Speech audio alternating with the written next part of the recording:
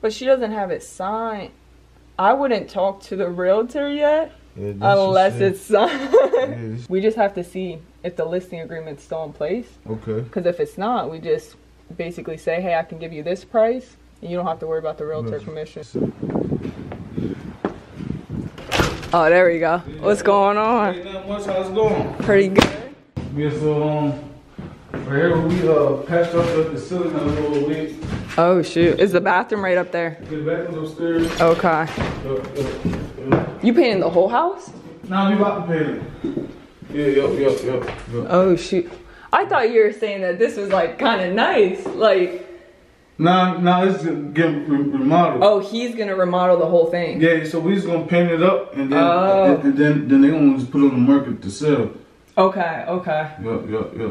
So he's gonna probably knock this all out, new bathtub, new everything. Nah, they want to just deep clean it. Oh, they're gonna leave it like this. Yeah, it's deep cleaning it up. The street's a little tight. Yeah, That's the only thing. Yeah. What is this? 4 bedrooms? One. Or it's just 2 bed. Oh, it goes up there. Nice one. I think it's 2 rooms upstairs. And this one right here looks pretty good. Oh shoot, that is a big one. Yeah. What's the point of even painting it? Oh no. Yeah. For the seller, I'm saying. Yeah. I mean, it makes you can make money from it, so. Yeah, so I'm gonna start the paint today up here. Are you doing it by yourself? Yeah. Okay. Yeah. All right. Yeah, I mean, does he have a price in mind, or? It's a female. Or she? Yeah, I'm not sure. Okay. Yeah. If you want to talk to the realtor or anything, you can. Oh, she already has a realtor? Yeah, she has a realtor. Oh, shit. Okay. So, they're going to be on a set price. It gets tough with the realtors involved. Yeah.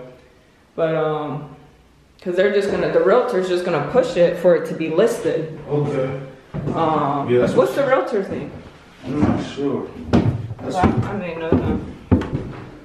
This could look really nice. You know why she's selling or no? She don't live here. Oh, she's not from here. Yeah, I mean, you can still reach out to the realtor, see what price they want. Okay. And then basically say, yeah, I wouldn't say nothing else. I'd first see what price they want, and then let me know. I'll run comparables too. What say? But she doesn't have it signed. I wouldn't talk to the realtor yet unless it's signed. Yes. Look, this is how we go about it. All right, so if she took it off the market, we just have to see if the listing agreement's still in place. Okay. Because if it's not, we just basically say, hey, I can give you this price, and you don't have to worry about the realtor commissions. Okay. So it makes her more money in her pocket. To my client directly. Yeah. Don't go to the realtor right away. Yeah, okay. Nah. Okay. Yeah. Do you want me to call? You want me to call her up? You want to do it right now? Yeah, you can. All right, let's do it.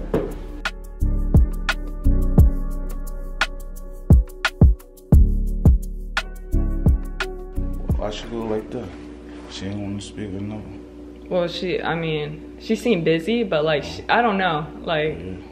Be hard to read people. Yeah, I don't know. So yeah, with her, you can tell like she's only gonna do things through her realtor. Yeah. So yeah, I mean, ask the realtor what price. Okay. And then we'll just go from there. I'll run comparables to see if we can do like a double close where like we can have lenders just finance it, close it, and then we just sell it the same day. Oh wow. Do something like that. Okay.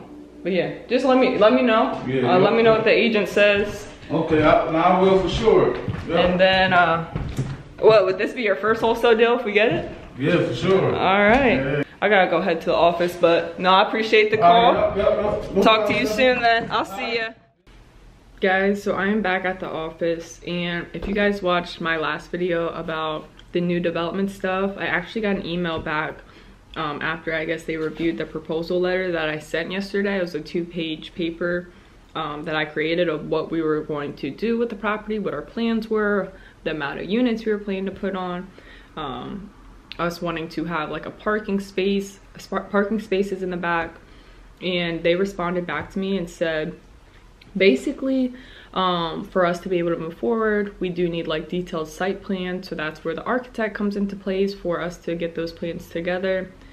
Not exactly sure how much that's gonna cost, but the person basically said that like the use and like the density, everything's good in regards to that part, but they can't confirm the physical development, like the building itself, until we see the site plans.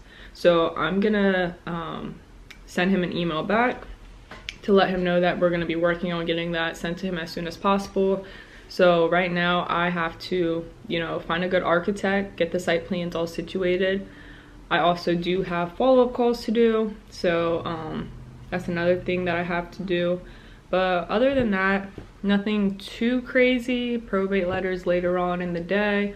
But yeah, so just want to give a little update in regards to the new construction piece. Okay, because we have a piece of land we're looking to develop 8-unit apartments on it, a whole building there, and I just been calling around to different architects just to see you know, the different prices, so on and so forth. So I, you know, found you guys here on Google and just wanted to reach out. Saw the work you guys have done and was just curious in regards to the pricing of the design of what, you know, like how much you guys charge.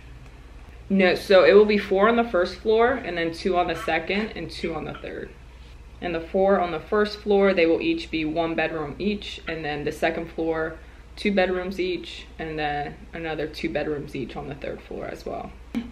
I mean, honestly, it depends on the city. We're pretty much, we have our team all situated in regards to the construction side of things. So I don't know, in the next couple of months or so, I would say, but in regards to like the site plans and everything, we're hoping to get those as soon as possible. Truly appreciate it. You have a good one. Woo! That was awesome. I'm excited. I'm excited. All right, I gotta hop on this Zoom meeting. What's going on? Not much. How you doing? Man, I'm living lavish. You guys want to dive into some daily wins? Who's going first? My wins for today: the cold shower. That's always a win, because yo, when I turn it on cold, I'd be like, oh my gosh. And I just tell Siri, turn on that timer, and I get through it. And so that's a win. And then another win is I actually posted 2 TikToks yesterday, Instagram Reels. And for today, I would say I actually got an email back from the main guy down in the city in regards to the land. And he's basically saying like the use of what you want to do is basically approved, which is good, but the property development itself isn't approved until he sees the site plan. So I was like, all right, so basically gave us the approval of moving forward with the next steps. The parking lots may be an issue in regards to like the setbacks and stuff he was saying, but it just all depends on the site plans.